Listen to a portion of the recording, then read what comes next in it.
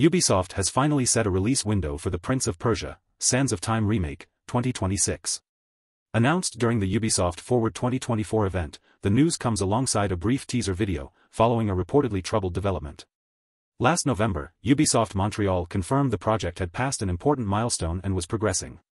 The remake faced its first delay in December 2020, with an indefinite delay in February 2021.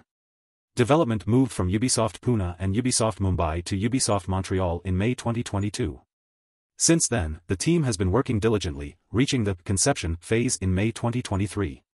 Originally launched in November 2003, the beloved game is now entering full production with support from various Ubisoft studios. Additionally, Ubisoft announced updates for Prince of Persia, The Lost Crown, which will get a story DLC in September, and the Rogue Prince of Persia, which released its first major free title update on June 10. Thanks for watching.